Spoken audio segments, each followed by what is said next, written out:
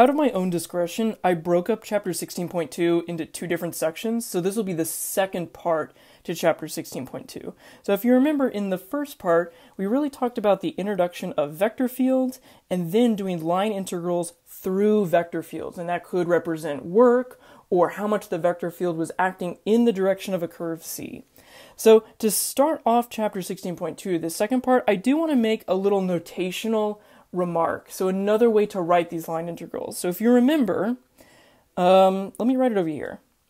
So if you remember, the way we would write a line integral through a vector field, right, that was the integral across the curve C, our path, where integrand is the vector field written in terms of the curve we're integrating, dotted with the first derivative of the path dt. So an equivalent way to write this, right, in a way you'll see it often written in these problems is, let me write this, so an equivalent notation is the following. So we'll still have a line integral over path C, but what this equivalent notation does is it really just expands this dot product in the integrand and draws it out into the addition that it becomes, right? So if we assume that our vector field F is written like this, where M, N, and P are the components in the three directions I, J, and K, we can expand that to be, it will be the M component of F times the first derivative of the curve in the x direction, so it's the dx component, right? Then you add that with the j component of f times the derivative of the y component of r, and then you add p from the vector field times the first derivative of the z component of r, right? So in this case, right, we have m, n, and p are components of f, and then we have dx, dy, and dz are the first derivatives of r of t, right? The x, the y, and the z components. Right, so all this is this second notation here is the formula we learned in the last chapter expanded out in the integrand, right? So that is an equivalent notation, and that's the one we're going to see a little bit here in this section. The way I want to start is by supposing this sentence right here. So suppose a vector field F represents the velocity of a fluid flowing through a region in space. Right, so we have some material that's flowing through a region that could be a two-dimensional region or a three-dimensional region. And for example, this could be water in a river. We saw that in chapter 16.1. Or it could be air around a wing, because air in physics and mathematics is treated as a fluid. So we're just modeling some fluid flow velocity in a region. So under this specific interpretation of what the vector field is, there are some interesting quantities that we might want to find. So I want to start with flow. Flow is the regular line integral that we've been finding before. Remember, we talked about the interpretation was the amount of the vector field acting in the direction of our path. And so that's kind of how much the vector field is flowing in that direction. Right, so that's where we get the word flow from. So this is how much the vector field is acting in the direction of motion. So how much F acts in the direction of C. Right, so how much of our vector field is flowing. And so in this case, we know flow is just equal to our regular line integral formula. So it's how much F, like this, acts in the direction of C. Right, so that's pretty easy.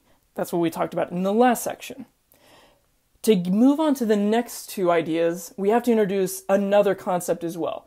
And that concept is the idea of simple closed curves. So that's three words. simple, closed, and curve, and we'll talk about each one. So the curve C, that's what we've been finding before. That's the path of integration. So this is talking about a specific type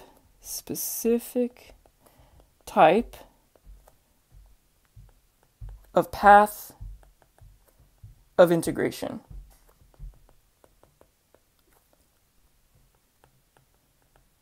Right? That's what we call C. And the specific type is that it's simply closed, which means that it forms, so it has to form a closed loop. Right, so that's the first condition. And secondly, it cannot cross over itself.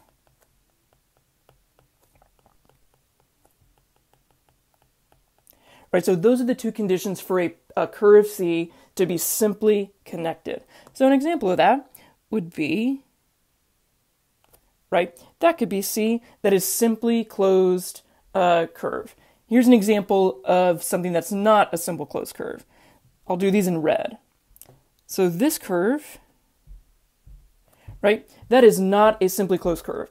It is simple, right? It is simple because it does not cross over itself, but it's not closed. Right? Here's an example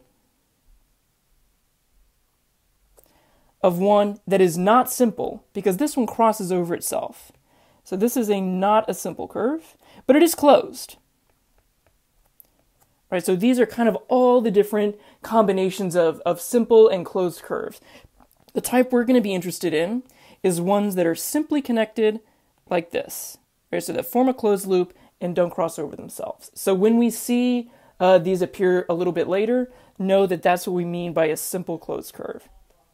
So the first interesting idea that we might be interested in finding is something called the circulation. So circulation of a vector field on a curve is kind of the same idea as flow. So it's the flow of a vector field if the curve you're integrating across is simply connected.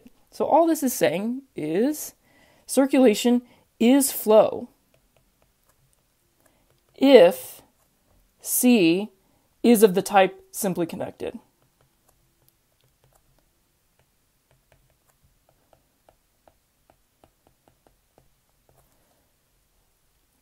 So all this is saying is it's going to be the exact same formula, right, as this, but C must form a simple closed loop. And so the way we write that is circulation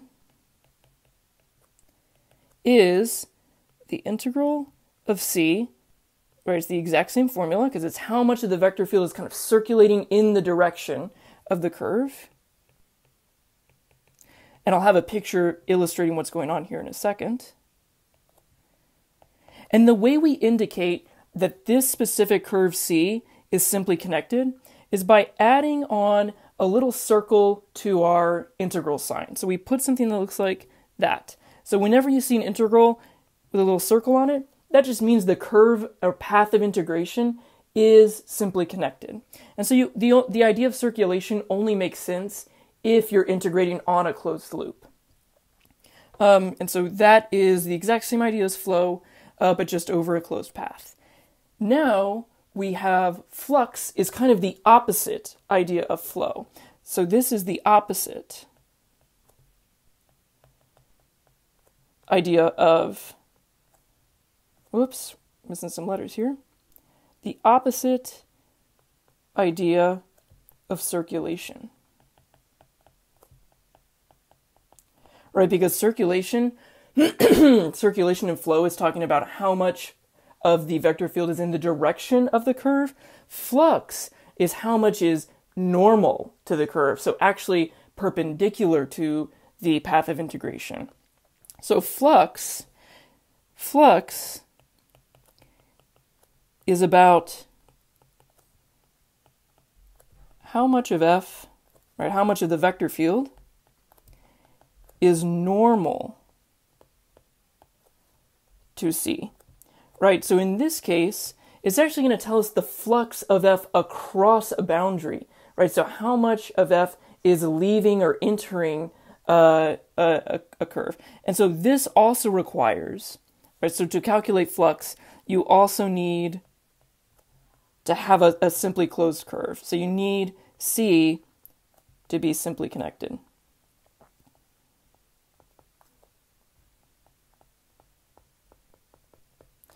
So here's the formula for flux. And this formula is going to call on this new or rearranged notation for writing line integrals. So it's going to be written in this notation. So let's look at it real quick.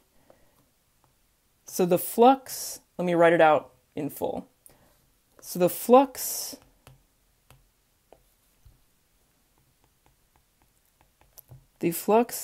of F, say it's F equals mi plus in J across C, right? Because flux is talking about something moving across it, not in the direction of. So across C is equal to, right, a line integral over C that's simply connected, the m component times the y first derivative of C minus the n component of F times the x first derivative of C. So that's the formula for finding the flux across C. So let's draw a little picture of what flux is. So flux in this case, so let me draw an example vector field. So maybe it's something that looks like, maybe it's something that looks like this. So all the vectors are kind of pointing inwards, right, everywhere. Kind of like this. So it's almost like you have a sink, like a sinkhole here at the origin, and this might model the velocity of water falling into this sinkhole. And now if we have a curve C that we integrate through this region, right, we'll make it simply connected, so it forms a closed loop that doesn't cross over itself. Here's C. We would expect the flux, and here's kind of the convention we use. So flux is negative, or I'll start with the positive one. So flux is positive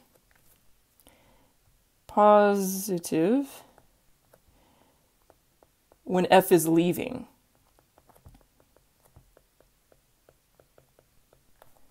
Leaving C, and flux is negative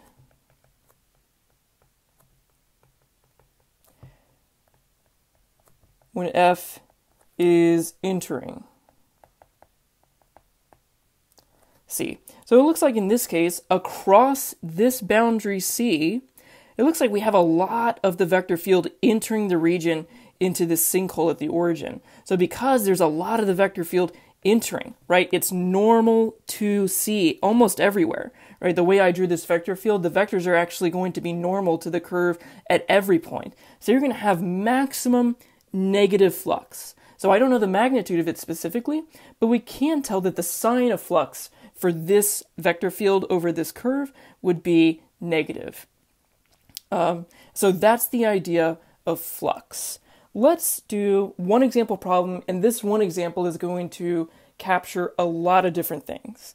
So example one, and it's the only example we'll do, is asking us to find the circulation and flux, so those are the two ideas we talked about here, of the following vector fields. So you might recognize F1 and F2 from the previous video. Those are the exact same vector fields we were actually asked to sketch. So that we do have some experience with, and we know what those look like.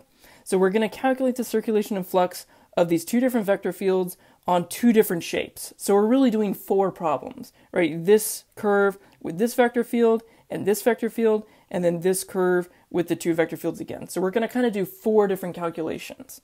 To begin, I want to just start by looking at the curve C in letter A. So in this case, the path of integration is just the unit circle, right? It's cosine ti plus sine tj from 0 to 2 pi. So that traces out the unit circle with one rotation. And now here's our F1 and F2. I actually have down here pictures of F1 and F2. So let me write these out real quick. This is F1. So there's F1, and this is a picture of F2. So these are the two different vector fields we're going to be integrating across. And then if you remember, our path of integration is just the unit circle. So let me put that in here. So here's our path of integration. So there's C, and then we'll do the exact same path for this one. So this will also be, C. So what I want to do is before we do any calculations and find actual quantities, I just want to do some qualitative analysis of what we would expect our answer to be, and then we can validate that once we dive into the problems. So if we look here, it looks like for the first vector field that along our curve C, like we're integrating in this direction, it looks like the vector field is normal to the surface everywhere, right? And that's just a product of this specific vector field. And it's leaving the curve, right? So it's almost like we have a source of water here. So instead of a sink, in this case, this might be a spring, right? So a spring of water coming out into the river, and this is modeling the velocity of water everywhere in the river. So across this region here, we're going to be experiencing a lot of flux, right? So there's lots of flux outside of this region. And so this region would have positive flux.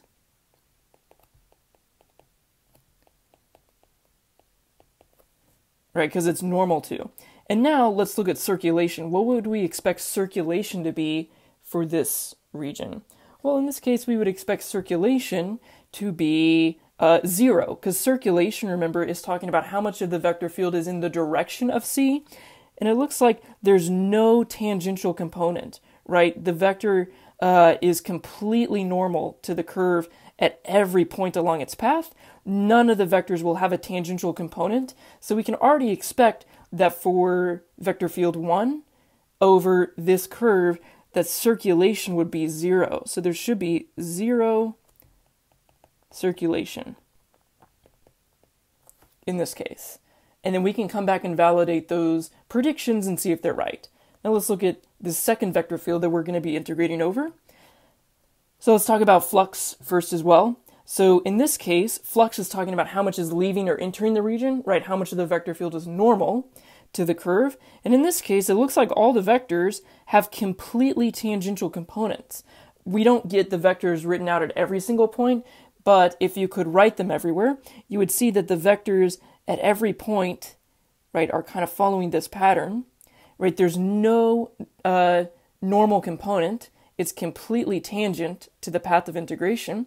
So we would expect in this case for there to be 0 flux, right? But the opposite is true for circulation. Circulation is how much of the vector field is kind of causing it to circulate exactly in the direction of integration, right? Exactly in the direction of our path. And so in this case, we would have maximum positive circulation, since at every point, the vector is going to be completely tangent to C. So we would have positive circulation. Okay, so these are our predictions just for the path C in letter A, and we can work the problem, and then we'll validate to see if those predictions were right. So let's begin with letter A. I'll make a little note here. So we're going to start with A. And this will be our path that we're integrating, our bounds, where our bounds are here. And let's just start with F1. So for F1, so for our first vector field, let's calculate circulation.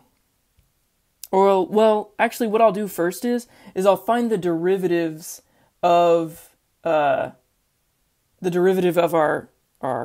curve first, just so we have everything written out. So dr dt, actually I'll just do this for all of it. We'll get all the pieces laid out first. So dr dt, in this case, will be negative sine t I plus cosine t j.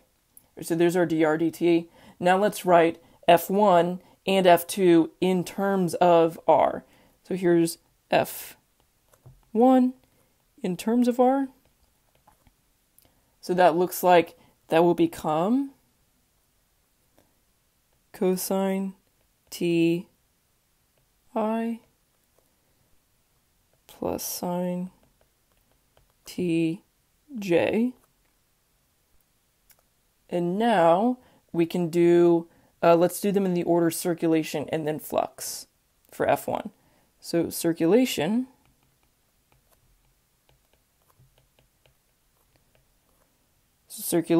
is that integral over a closed curve C, which we have, so now we need a dot. We need to do the dot product between this vector and this vector, right? So we're going to get, that'll be cosine t times negative sine t. So that's negative cosine t. That's negative sine t cosine t plus sine t cosine t dt. So that's just our circulation formula. That integrand becomes 0, right? They cancel out. So we get 0 circulation. Now let's do flux. So flux is going to be the line integral over a simply closed curve of, and that was m, was it dy? Let me just make sure I remember my formula right. M dy minus n dx.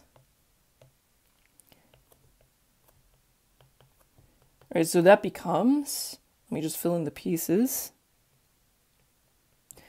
M, in this case, is going to be cosine ti, because that's the m component of the vector field. So we have cosine t times dy, which is the y component of the derivative of r. So that's cosine t times cosine t plus, it's minus n, which is sine t times negative sine t. Right, sine t times negative sine t. So this actually gives us cosine squared plus sine squared, which ends up becoming the integral from 0 to 2 pi of 1 dt, which is just 2 pi. Oops. So the circulation we get, the flux we get is positive, so it's 2 pi. And let's see if this validates our expected results for the first vector field. So we said down here, what did we say? Oops.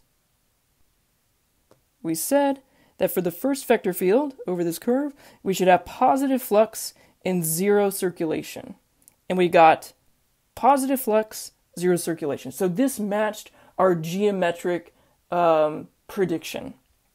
Okay, now let's do the second vector field. So we're going to do the same path over F2, and I'll pick a different flavor for this part. So now we're going to do F2, and let's write it in terms of our curve. So F2, in this case, is negative y, so that's going to be negative sine ti plus cosine tj.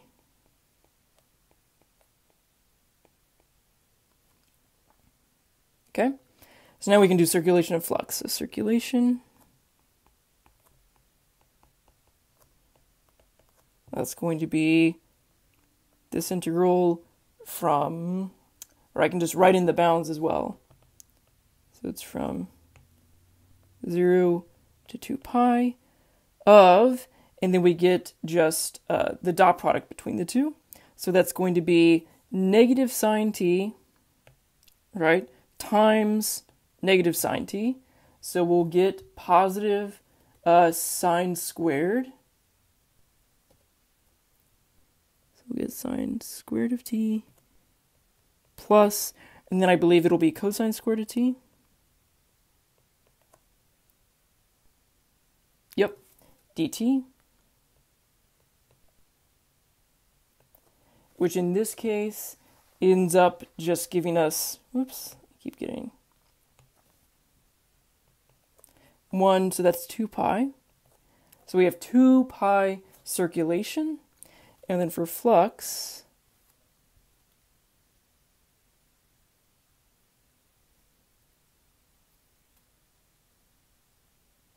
or excuse me,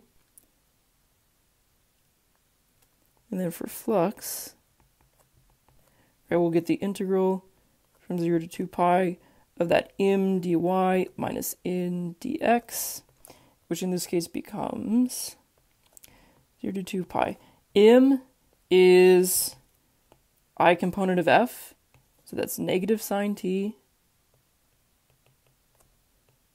times dy, which is cosine t, plus, minus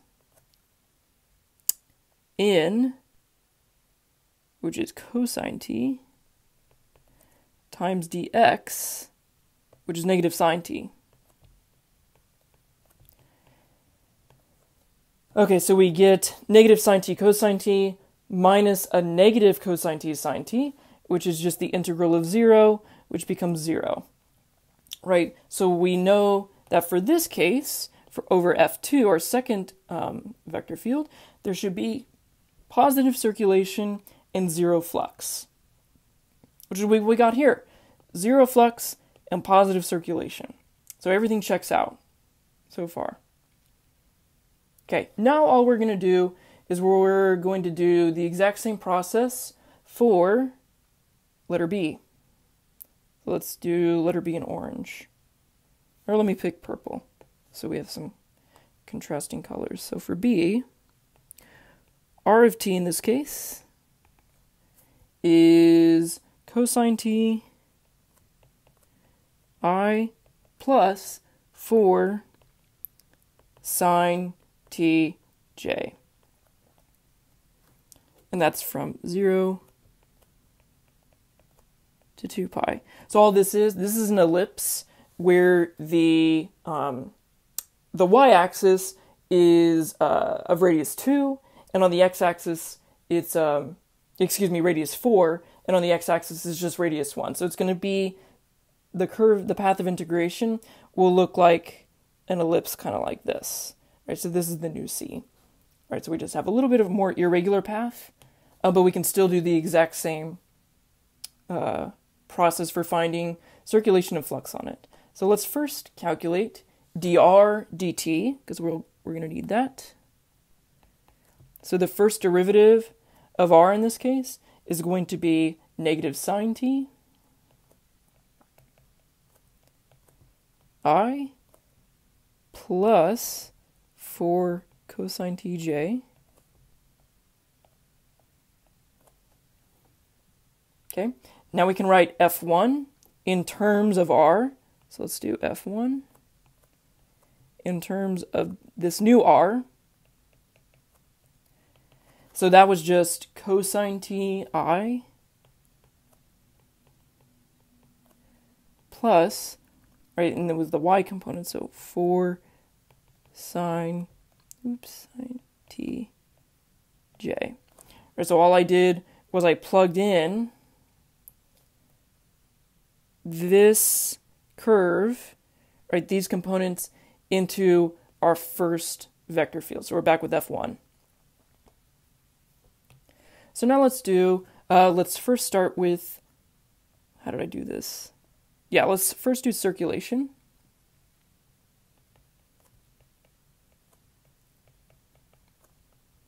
So circulation will be the integral from 0 to 2 pi of this dotted with that, so the dot products. So it's negative sine ti times cosine ti, so that's negative sine t cosine t, plus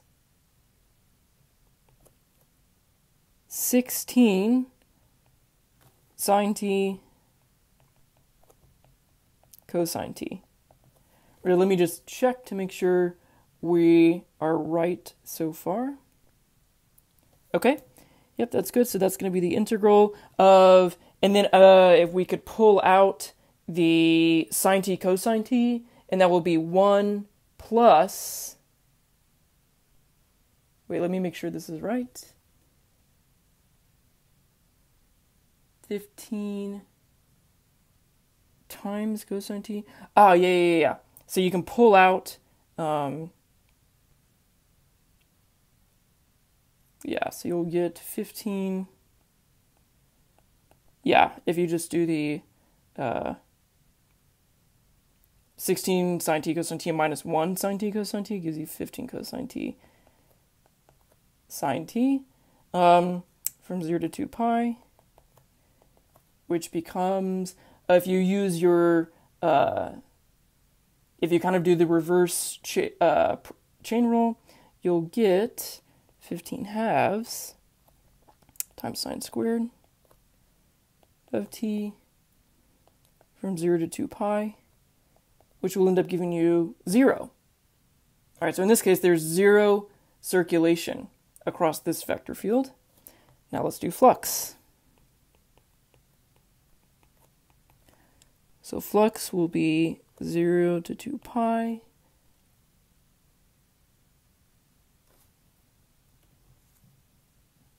oops, I lost my key. So 0 to 2 pi of m dy, so that's cosine t times dy, which is going to be 4 cosine t. So that's 4 cosine squared of t minus n dx. So that is n is 4 sine t times dx, which is negative sine t. So that's plus 4 sine t squared. Okay, so that's pretty easy. That's going to become 0 to 2 pi of 4 times 1, which just gives us, dt, which should give us 8 pi for flux. And now we can do the exact same process again with F2.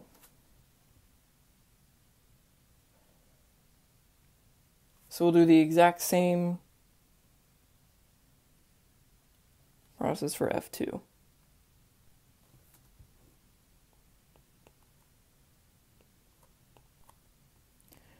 In terms of our curve. So that's negative, what was F2? So F2 is negative yi plus xj. So negative y in the I direction. So negative 4 sine ti plus xj, which would be cosine t in the j direction. Okay, I'm just going to set these two up because the evaluation kind of becomes repetitive, but we'll just set up our two integrals, one for circulation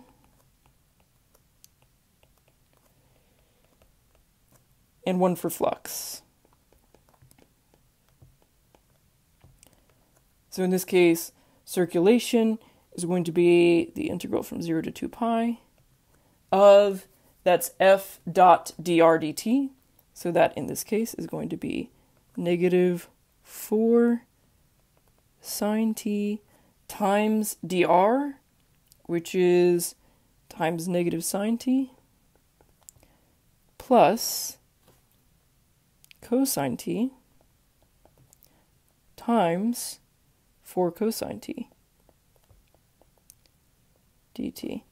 So this whole thing will become from 0 to 2 pi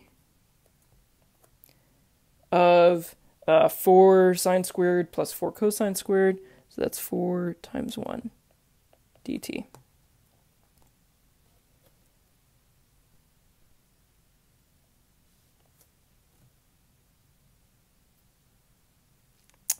And then flux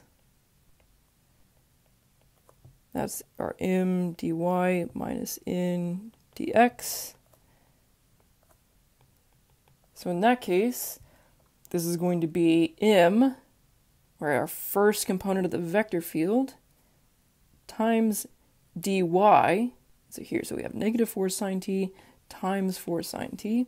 So that's going to give us negative 4 squared sine squared t minus n dx, which is n dx. All right, so that's cosine t. Oh, I'm sorry, did I already mess this up? M dy. Oh, yes, I've already messed this up. So in this case, it's m times dy. So that's negative 4, this is negative 16 sine t cosine t. Right? Okay, minus, put a big minus n, which is cosine t. There's so many cosines and sines. Cosine t times dx, which is negative sine t. So that's plus sine t. Yeah. All dt. So there we go. So that is the setup for finding flux for that problem. And you can see that the results we found, at least for letter A, over just the path that was the unit circle, right? These results of 0 and 2 pi, and then 2 pi and 0, matched the geometric prediction that we had made by doing an inspection of what these vector fields look like and how they interacted with the path of integration C. And so that validated this idea of what circulation and flux are, where circulation is the flow around C if it's connected, and then flux was kind of the opposite idea of how much of the vector field was leaving or entering a region, which is given by how much is normal to C.